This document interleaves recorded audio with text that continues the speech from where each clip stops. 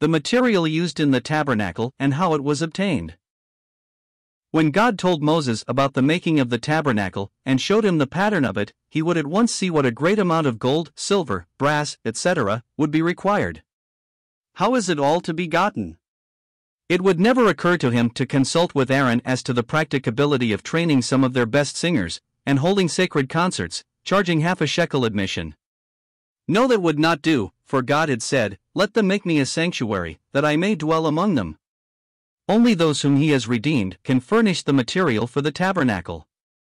Before God will accept anything from man, man must first accept God's great gift, his Son. Nor could we think of Moses suggesting to Aaron that each man should be taxed according to his ability to give. That would be just as repugnant to God as raising money by entertaining the heathen of the land through which they passed, to get the necessary gold and silver. No, God did not say, "Command them that they make, etc., but, "Let them make, etc." Before this, and ere God had said anything about the tabernacle, as they stood by the shores of the Red Sea, and saw the great salvation God had wrought, and his judgment on their enemies, they sang his praises and vowed they would prepare him an habitation, Exodus 15 verse 2. Now they are just longing to be at it, and God says, "Let them make me a sanctuary." Just as God will not have the contributions of the people of the land go into the tabernacle, neither will he have aught that is exacted in a legal way from his own. The tabernacle is to furnish a bright picture of the grace which says, "I beseech you therefore, brethren, by the mercies of God, that ye present your bodies a living sacrifice, holy, acceptable unto God, which is your reasonable service," Romans 12 verse 1. Surely the methods for obtaining means to carry on the work of building God's spiritual house now cannot be a matter of indifference to God, who is so particular about the making of what was just a type. It is not his mind that the unsaved should be asked for a penny. Nor is it his mind that his own should be taxed, or give grudgingly. In reading those passages we have had, especially chap. 35, you have noticed how often the words, "willing heart," and "willing offering" occurs. It was the heart which determined the value of the offering to God, not its intrinsic worth. The board of shittim wood from the poor man, or the ram's skin from the poor woman, had the same acceptance from God as the wedge of gold from the man of wealth. We have a fine illustration of this in Luke 21 verses 1 to 4. Our Lord was standing over against the treasury, and noticed the rich men casting in their gifts. A poor woman came along and cast in 2 mites, which make 1 farthing. Had a priest been looking on when that tiny gift was put in, he would have shown her scant courtesy. What would her little gift do towards maintaining that great temple and the priesthood?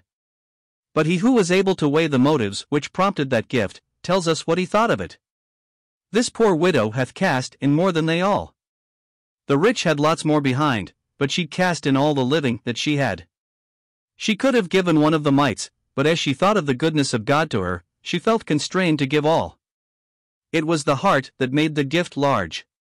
If there be first a willing mind, it is accepted according to that a man hath, and not according to that he hath not, 2 Corinthians 8 verse 12. And at the judgment seat of Christ only what is given, as if it were seen and known to God alone, will bring reward. It is said that an old Scotchman, absorbed in thought, found himself unprepared when the elder presented the collection plate in the church, and so hastily putting his hand into his pocket, he brought out what he thought was a penny and dropped it into the plate, when to his surprise he saw that it was a half-crown. As he put his hand out to change it for a penny, the old elder said, "Ye maun't do that." So with an air of resignation, the old man replied, "O will God will gie ye credit for it." "Nay, God will only gie ye credit for the penny," the elder replied. As we think of the great quantity of gold and silver that was used in the tabernacle, the question may arise, where did Israel get it all? We shall turn to some scriptures which have been somewhat difficult for many of the Lord's people to understand. In Exodus 3 verse 22, and 11:2, the people are told to borrow of the Egyptians jewels of silver and jewels of gold. And in 12:35 we read that they borrowed these things. In verse 36 it is said, "The Lord gave the people favor in the sight of the Egyptians, so that they let them have what they asked. And they spoiled the Egyptians." RV. The word borrow in all the verses should be ask. Israel had served Egypt without pay, and now God, as the moral governor of the world, is going to right the wrongs of his people, and when they asked these things, the Egyptians were very glad to let them have them, and so perhaps get some respite from the plagues that were upon them. These ornaments were like the wages of the people, and they can express their gratitude to God by giving them as freewill offerings for the work of the tabernacle. And that this way was a great success is seen by the proclamation which Moses made in chap. 36:6, for the people brought too much, verse 37.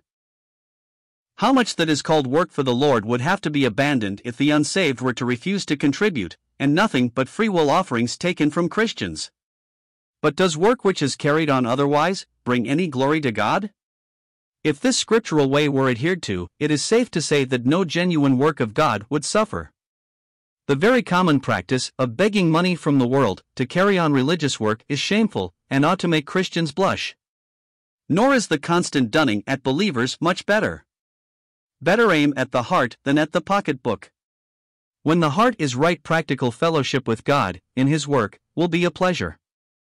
A very old Christian was once asked how she managed to get to the meetings so often, seeing that she had so far to come. Her reply was, "My hurt gangs first and my feet follow." If Christ has our hearts, He has all, and if He has not our hearts, He does not want anything else we have.